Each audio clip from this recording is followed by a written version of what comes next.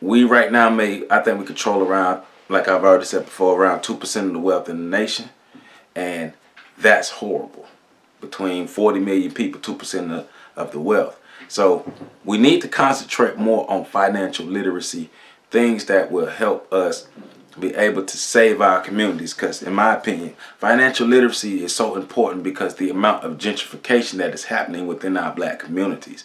Our communities, our landmarks, and our history is being erased from us. And I believe that us being able to buy our neighborhoods and control everything that happens within our neighborhoods and really practicing group economics will help us be able to save our neighborhoods, our history, our memories. If not, 20, 30, 50 years from now, we won't be able to really show our children things that we were able to see growing up and some of the things that we're still able to see now.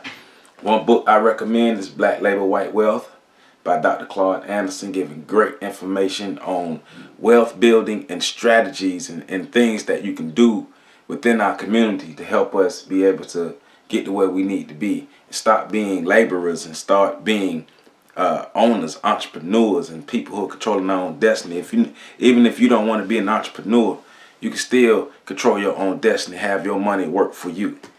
Powernomics. It's another book by Dr. Claude Anderson. Will help you gain principles and put the principles in motion to help us being able to build up what we need to. It's Powernomics by Dr. Claude Anderson. Another book that I like is Think and Grow Rich, A Black Choice by Dr. Dennis Kimbro. What's cool about this book is Dr. Dennis Kimbro was actually the speaker at my graduation when I graduated from FAMU. And the young lady that I was seeing at the time, she brought this book for me. And I guess it was just a coincidence. As you can see the condition of the book, I read it a lot. But another book, Black Economics by Jawanza Kunjufu. And Black Economic Solutions for Economic and Community Empowerment. Another great book that I think you should get and read. Richest Man in Babylon. I recommend this book just because of the principles, the money-saving principles, and the ideas that it give you about money and the ideas about your power over money and how money works for you. So that's another book. The Richest Man in Babylon, George S.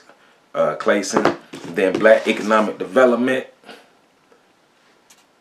Floroni A. Coles Jr. is the author of this book, Black Economic Development. Another book that you can read, get the principles of this, get the information to be able to use it within our community. Every advantage that we can get, we need to get, and we need to spread this information like wildfire. And not just spread the information, just going around saying, hey, I got this information, you should do it, but actually utilizing the information. Putting those principles to use to gain economic power, to gain economic stability, to be able to really control our communities. Nobody can gentrify our communities if we own our communities unless you decide to sell out. And we know that's been happening. So I'm speaking to the ones who are not in the mindset of selling out. Now, making the best deals or putting yourself in a position to make the best deals and whatever else we need to do economically to be on top, those are the things that we need to be doing, we need to be learning. But as black people, it is not our birthright to be broke or poor. We should not be suffering in the physical realm, waiting on our abundance when we die. No, we should be getting that now. We should be living that now. Heaven is here. You create your own heaven on earth, right? With your mindset and your actions and everything that you're doing.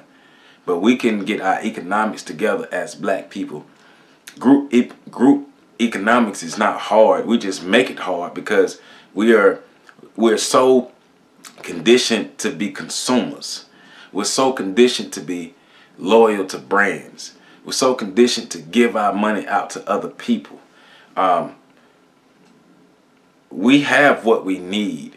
We have so many brilliant people within our communities. Just the conditioning. We're so conditioned to be consumers. Just consume, consume, consume, consume, consume. I have to have this. I have to have this. I have to have this. Now, I'm not saying you shouldn't have things. I'm not saying black folks shouldn't look good. I'm not saying none of these things. But what I am saying is being economically responsible, economically smart.